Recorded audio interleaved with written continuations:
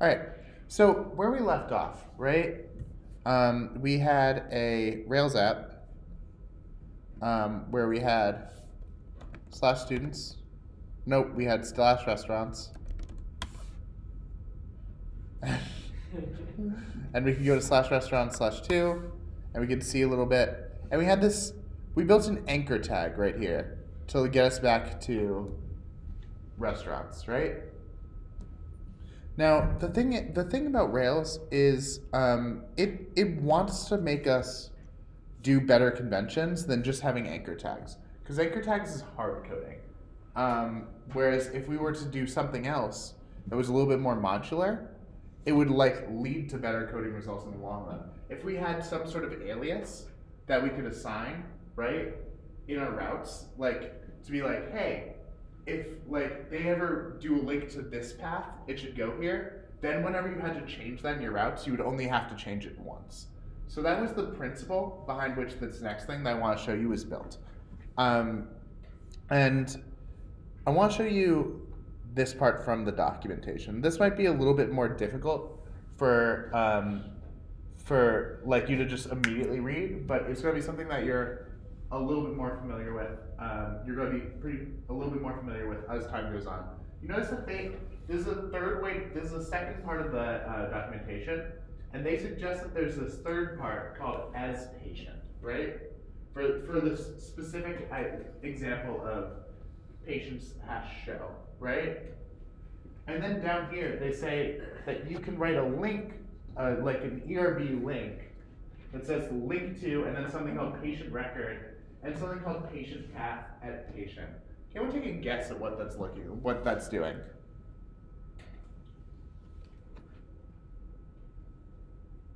is it? Maybe it's like a temporary name for a path. Yeah, it's a name for a path, definitely. I wouldn't call it temporary even. But basically let's test this out in the same way that we would do it in ours. I'm actually going to start with this one because we're working on this. I'm just going to say as restaurants, right? And I think I need to put it as a string. Yep. I want to show you what this gives us. So we have this. I'm going to now go to, there's two ways to access this. I believe you can just call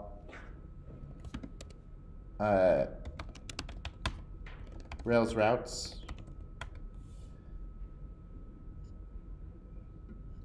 And I'll print this thing that is way too ugly for me to look at. You can instead do Rails /info/routes, and you can find, whenever you're working in development mode, you can go to this page, and it will list out the routes that it gives you, that you set up in your routes. So you'll notice that we have this show page that we already shared, right? And it's got this get to restaurant /ID. That's saying that there is a route in your Rails app for restaurant /ID, right? And saying that the control action is restaurant /show. We remember coding that, right? Now, we also have this get to restaurants that leads to restaurants index. That's also something we're familiar with. But we put this as here, and we said as restaurants, and it's now saying that there's this thing called restaurants_path. And that's something we can use, right? So I'm going to hop back to this link to real quick in this example. And this first part seems like it's going to be, when you do an anchor tag, right, there's two parts, right? You do the href, and you do what you're putting the link around, right? So in this case, in this example, it's patient record. That's probably just the text, right? If we're taking a guess based on this documentation. And then there's this path right here. Can someone tell me when you put something in parentheses, what that means in Ruby? It's an argument, right? So this is the show page right here. Why would that need to take an argument?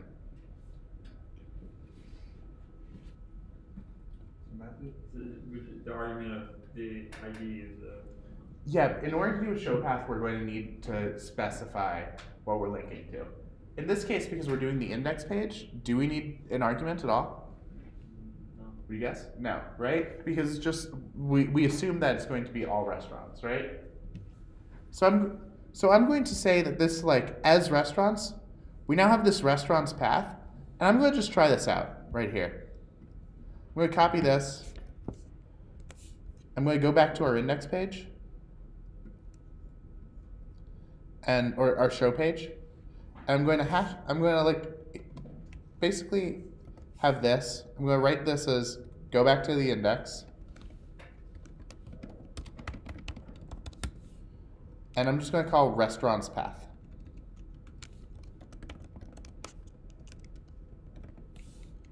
Cool. Now let's see what it does.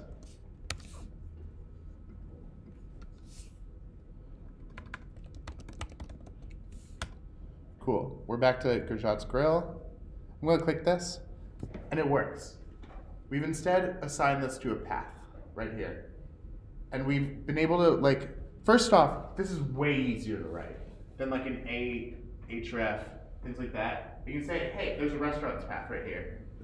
And because we've defined that using that as thing right there, we can now use it as a link. I bet, and we're getting to the parts that I didn't test out, I bet if we just called this cheeses, let's see what happens in our Rails/info/routes. We've got a cheeses path now. And I can now go to our show page, and let's try cheeses path. Cool. Let's try this again. I'm going to refresh to make sure. And it still works. Restaurants is what you want to call this, though, for the reason of, like, readability, right?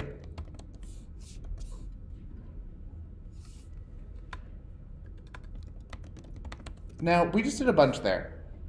What was the most confusing part of this? Do we kind of have a handle on this? We said this as restaurants, and it gave us this thing called restaurants path. That's something we can use, right?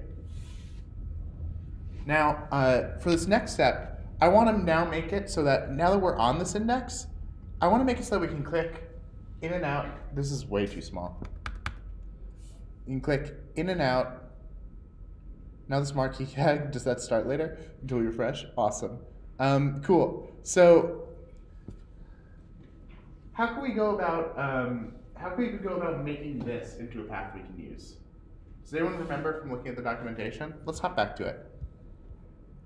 Go ahead. I was just going to say that if you can add at the end of it as colon restaurants, restaurants ID, I think. As restaurants, so that would read like, No. yeah. No, that's like a good first impulse, right?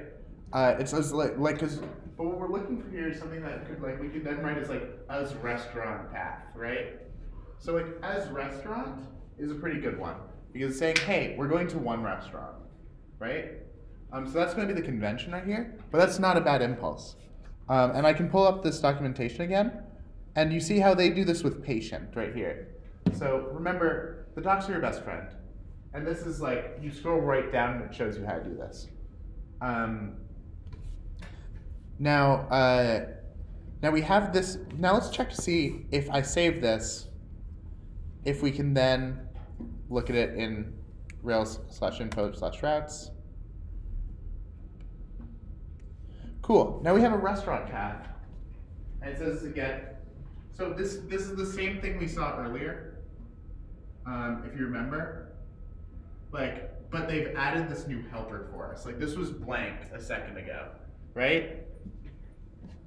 And now we can do the last step.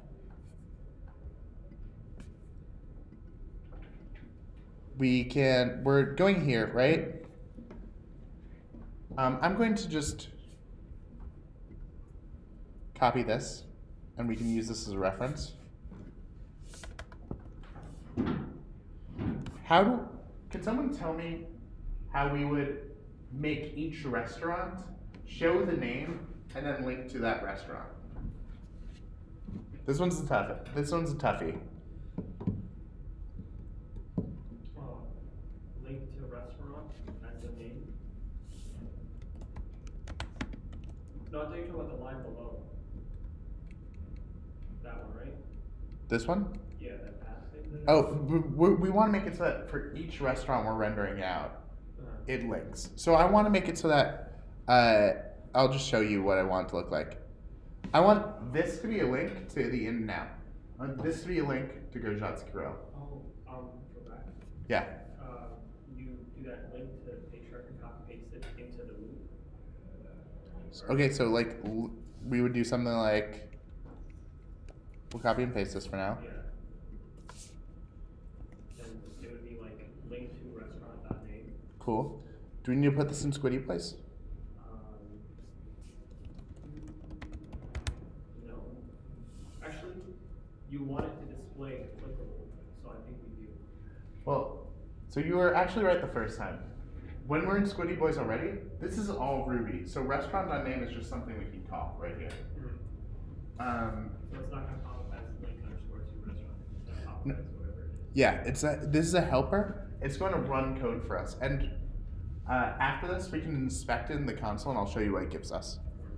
And then Cool. the next part is restaurant underscore path. Underscore path and at restaurant. So we don't have an at restaurant here. About restaurant. Cool. Let's try that. I'm gonna put these in LAs for us. Why do you think it's restaurant? Because you had the other one was stored as patient, and it was an instance variable of that patient. It would show you that patient if you clicked on their record. And so now we're trying to click on the restaurant name, and we want to see that restaurant in particular. Cool. And so we're using the item that was checked in the block. Great. Let's take a look. Alright, so if we highlight down here, can you all see this? This is really small. But you can see this linking to restaurant 1. Let's click on it. Oh, I did something wrong. Look, it works. Cool. So this is now working. And I'm going to inspect it right now. Just because, you know how we wrote a link to? When it shows up in our console right here, or when it renders out as an href. This is Ruby doing our work for us. Rails has like this little method that will turn your link to into an href for you. So it's not going to show like a link to in here. It's just going to show what you want it, right?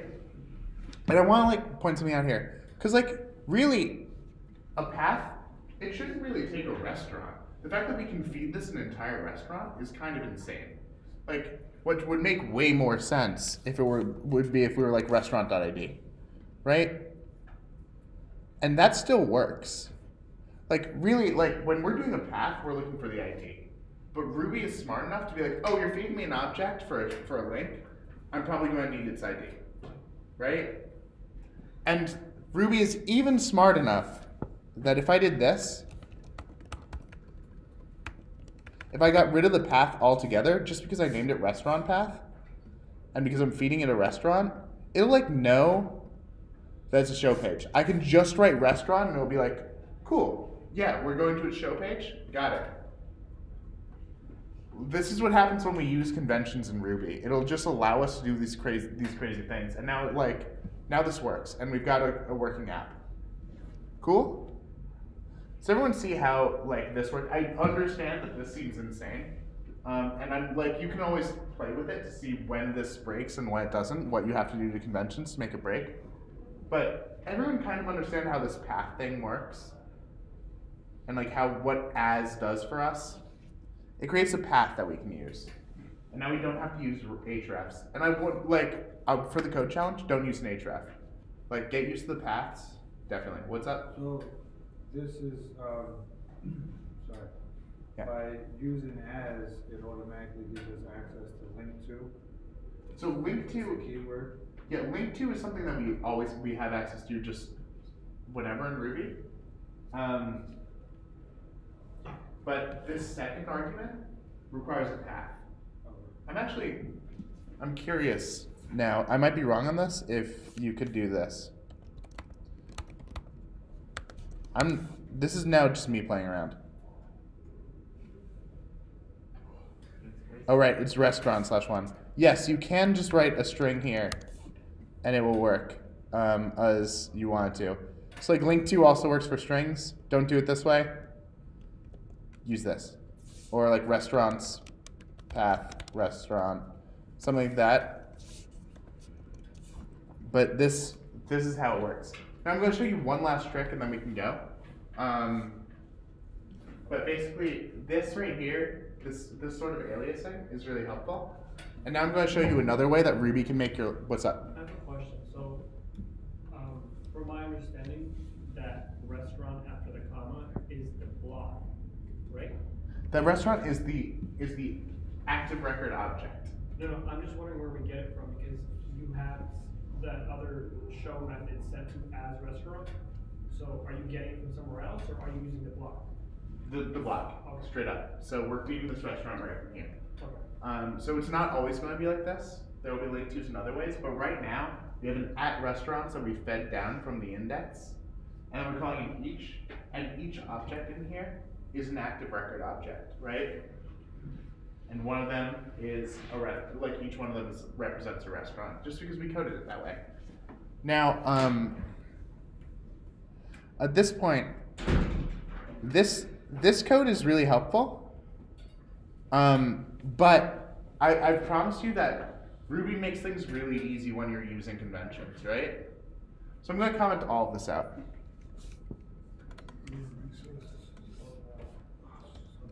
Yep. And we can hop over to here, resources. Cool. And you can see, I can just say resources, restaurants. Or restaurant, I believe. Nope, plural. And let's see what this does for us. First, let's see if this still works. Cool. Our code still works, but I want to now go to rails/info/routes. And we can close this. And we can zoom out.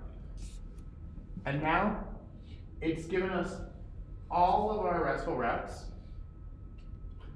and it's given us paths for each one, right? So, so these are all restaurant path. These are both restaurants path, right? Because when you're creating, you're posting to restaurants. Now you remember how we were drilling restular into your brain, and it just seemed kind of arbitrary? It's because it's really helpful for when you're like doing basic convention over configuration stuff. But you notice now we now have every RESTful route that we can use. Now, does anyone have any questions about this? It's cool, right? Now, one thing that they're doing right here, they're doing a bunch of different things right here, but you notice this only thing? This is considered best practice. And like just for security reasons, we only have an index and show right now. So when you specify only these two, like it's going to now only generate these paths, and I can refresh to show that. And that's just like, you don't want to leave doors into your app that like for no reason. Especially because Rails can be so helpful for you and just like start arbitrarily doing things for you. Specifying like, hey, actually only produce these routes is like the first step to a secure app. So while we won't fail you on the code challenge for not including that only, like it's definitely best practice and you should just get into the habit of doing it. And one last thing I will say, so first off, is that only thing, does that make sense?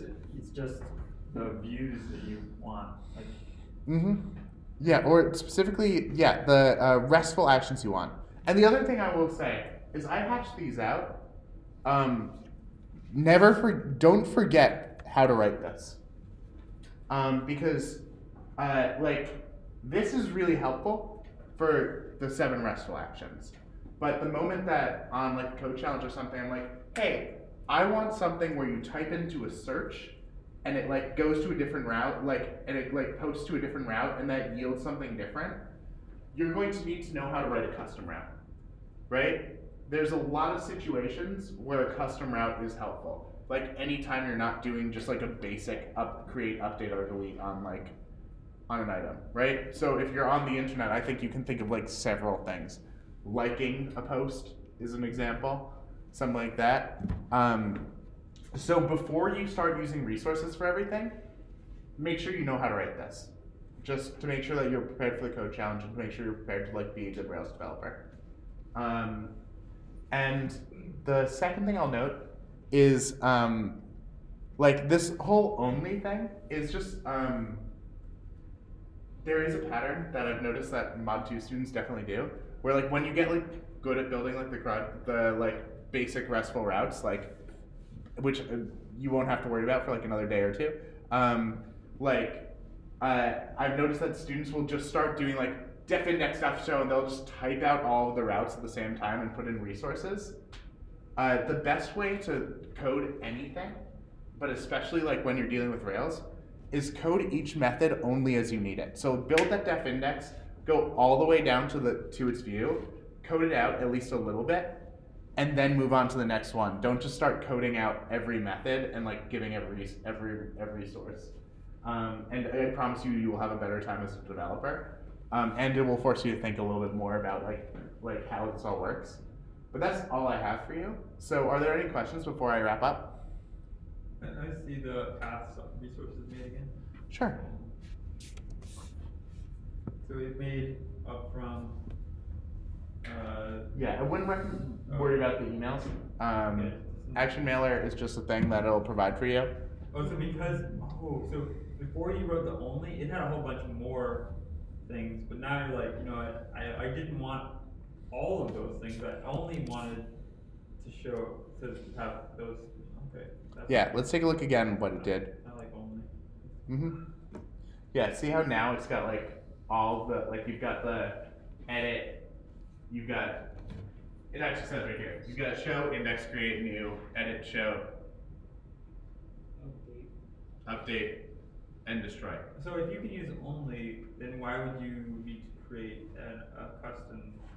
For any time you don't want to just do one of these, right? Like sometimes you might want to like restaurants hash search is my like general example. Like if you needed like a form that like, if you were like, send me a string and then I'm going to like write something that only produces the restaurants that match this string, right? Or a filter where I'm like, hey, I only want vegan only options.